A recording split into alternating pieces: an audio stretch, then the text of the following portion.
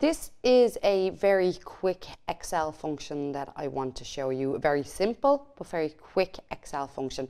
It's an unusual, it's one that I have not used much, but what it is the T function. That's it, just T. And what the T function does is checks whether a value is text. And then if it is text, it actually returns that text, or else it returns empty if it's not text. So let's have a look here. We all know that traditionally text would be aligned to the left of a cell and numbers would be aligned to the right of a cell. But in this particular example, this number is actually aligned to the right of the cell.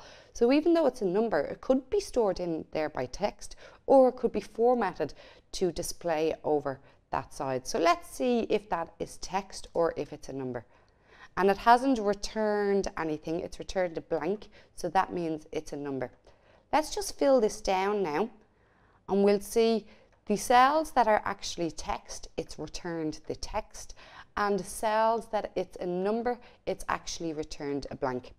So there's a quick function for you to learn. To be honest with you, I haven't found much use for the text function.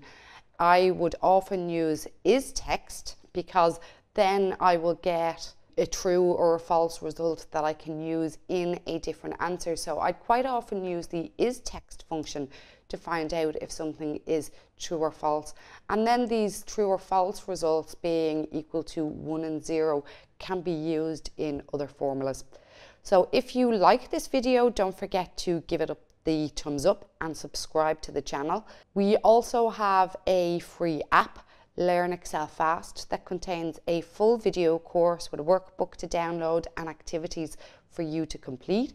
And if you want, pop over to our website and you can sign up to our newsletter and get loads of useful Excel and Power BI and Power Tools tips, tricks and hacks straight to your inbox.